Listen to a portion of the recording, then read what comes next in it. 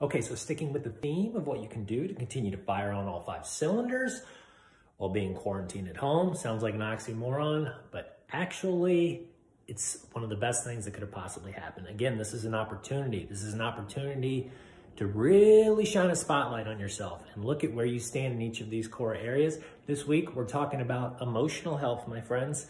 Yes, the old miss, the old man, the old, what can you do to make sure that you are keeping your stress levels down, you are enjoying the ride, you are living your life to the most passionate and fulfilled that you possibly can. These are things we tend to ignore, we tend to put off to the side. Why?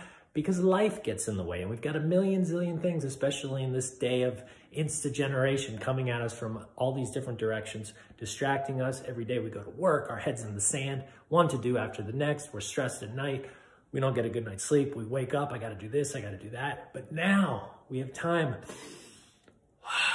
Reset, take a breath, because here we are, folks. We are in the middle of an opportunity where you can now say, okay, what are the things that are stressing me out regularly? What are the things that I want to start incorporating in my life more regularly, including what you're already actually probably doing and you don't even think about it. For instance, are you spending more time with the family? Are you spending more time out in nature, going on walks, actually doing things?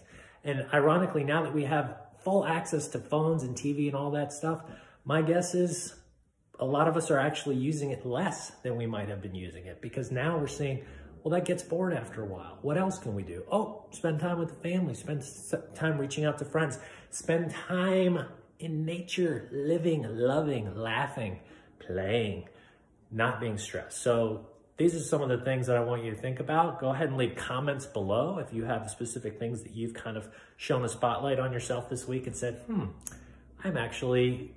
this is a good thing, and I'm helping myself by focusing on these things. I want to hear about them. Leave your comments below. See you next time. Thanks.